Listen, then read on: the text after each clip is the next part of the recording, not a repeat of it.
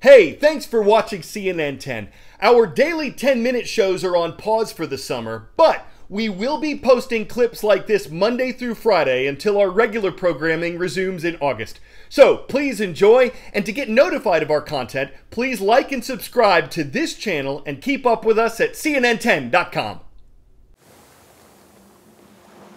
Days feel longer at sea. You just have this opportunity to really connect with nature, to constantly shift your sails to the changes in the environment around you, to then find that we are impacting our planet in the way that we now know is really heartbreaking.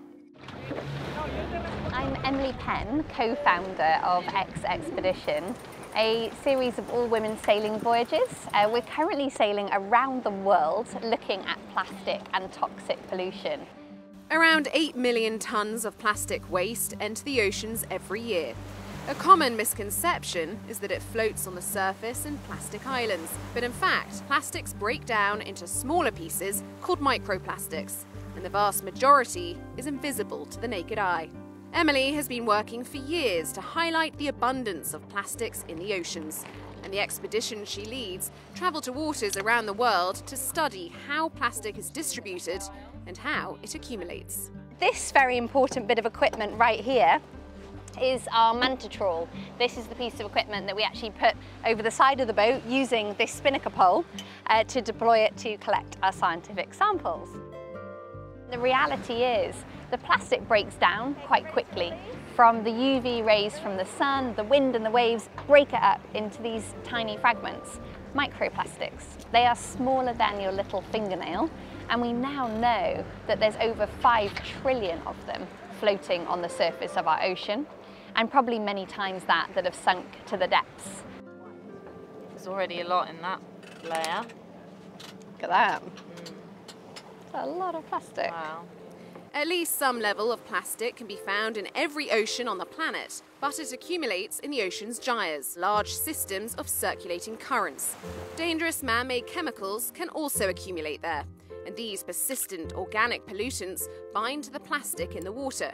They enter the food chain after being mistaken for food by marine life, rising up until both the chemicals and the plastics reach their peak, the human body.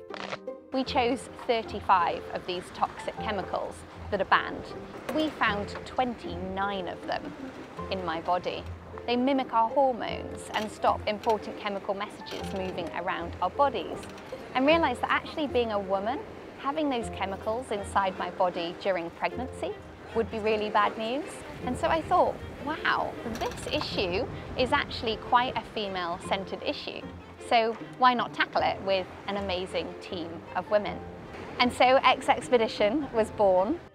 X Expedition's most recent voyage is nearly halfway through circumnavigating the Earth, exploring plastics and toxin levels in the ocean. By its end, it would have travelled to 4 of the ocean's largest gyres. So much of our own impact on this plastics issue and the ocean, it really starts with our daily choices, particularly our single-use plastic consumption. We are finding bottle tops, we're finding plastic bags, we're finding all those things that have been used once and then thrown away. If we can do without it, then let's not use it. Tell us what you're doing to preserve the health of the planet for future generations. Send us your messages on social media using the hashtag #CallToEarth. Thanks for watching. Please don't forget to subscribe to our newsletter at cnn10.com, and we'll see you in August for daily episodes of CNN 10. I'm Carl Azus.